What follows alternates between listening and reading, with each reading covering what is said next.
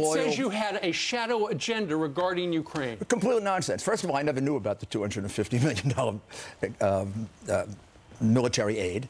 This whole thing began with an allegation that the president said to the president of the Ukraine, I'm not going to give you a $250 in military aid unless you investigate Joe Biden. When you read the conversation, there's no mention of $250 million. You read it? There's no mention of military aid. There's no quid pro quo. This is the transcript? Quote the president of the Ukraine. The only one who's significant here. If anybody was pressured, the only one who could be pressured is the president of the Ukraine, not Adam Schiff and Jerry Nadler. So can I just back up? The president of the Ukraine says, I wasn't pressured. End of case. I know. Over. Mr. Mayor, can I ask you, did you read the transcript? Let's say it was read to me. It was read to you, the whole thing? I hope. So in it, there is no pressure. In it, Greg Jarrett and Professor Dershowitz and others are quite right when they say, if the president hadn't discussed the subjects he discussed with the president of the Ukraine, he'd be a president like Obama, who closed his eyes to corruption.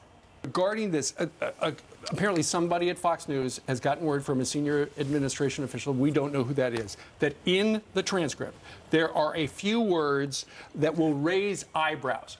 You've seen it, or you read this. What this is a generally is that area going to be? Well, first of all, I can't imagine if this guy in the White House is on our side or some other side. If it raised eyebrows, the only eyebrows it would raise is the following. My goodness, how could you make a big deal out of this? But the reality is that this case is going to knock So at your 5 socks o'clock off. this afternoon, It's we're going to go, ridiculous. that was a big nothing burger.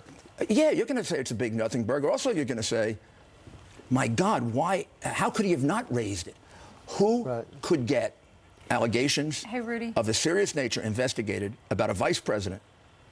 Is a president of a country going to listen to, I don't know, an FBI agent?